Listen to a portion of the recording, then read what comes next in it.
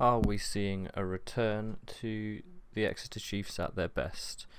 I, for one, think, yeah, maybe we are, because last week's game was pretty darn good. I mean, admittedly, the conditions were very, very good. It was very sunny, very good for a running game. But what I would argue is that that would suit Wasps better. Wasps are much better at running the ball, and I mean, they got Robson there, who's a better number 9 than Exeter's, to be honest, and they have the ability to run onto kicks better than Exeter, I'd say. But they didn't count on Stuart Hogg turning up. Stuart Hogg had an incredible game and just was having so much fun.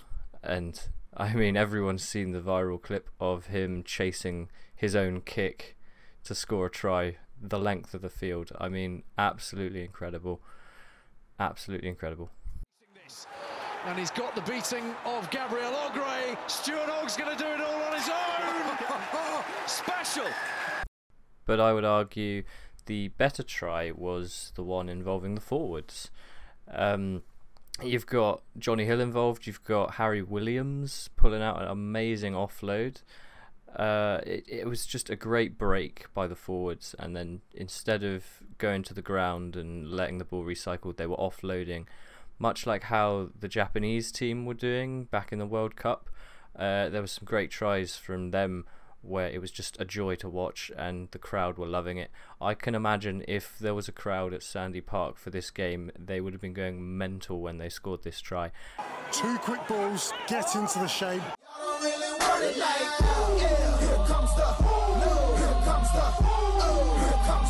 And I think it's one of the best tries I've seen this season, actually.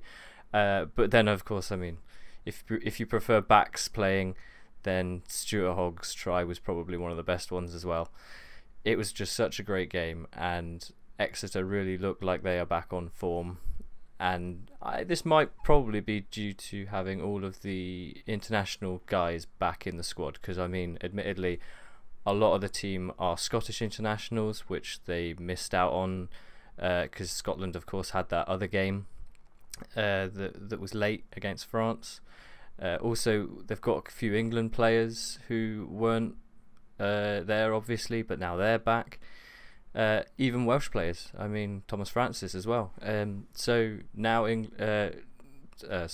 Exeter are back at full strength, and they've taken on Wasps and beaten them considerably. But they've got a real big test in Bristol this weekend, and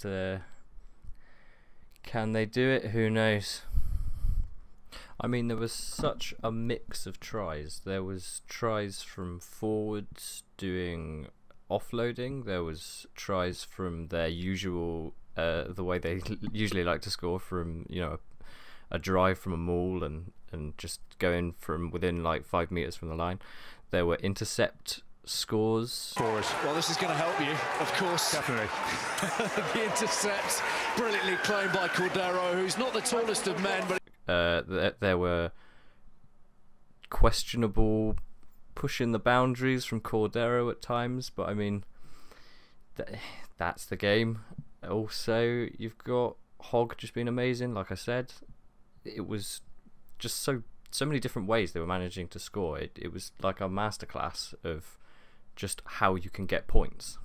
One thing I did think was a bit worrying was, even though the conditions were great, Joe Simmons' goal kicking wasn't as good as it usually is, so that might be one worry that I have for them. But I mean, he scored a try, so you can kind of let him off the hook for that game. Let's just hope that he works on his goal kicking and he can face Bristol head on and help get points on the board. I hope you guys enjoyed that video. I am a Chiefs supporter, so I'm a bit biased towards the Chiefs. Sorry, Wasps. But yeah, I was just happy to see Chiefs at their scoring best, like I'm used to seeing them, because it's been a rough few weeks, few months that they haven't been as good as they were last season. But this game, they definitely were, and it was brilliant to watch. If you guys would like, comment and subscribe, that would be great. I love you all. Peace out.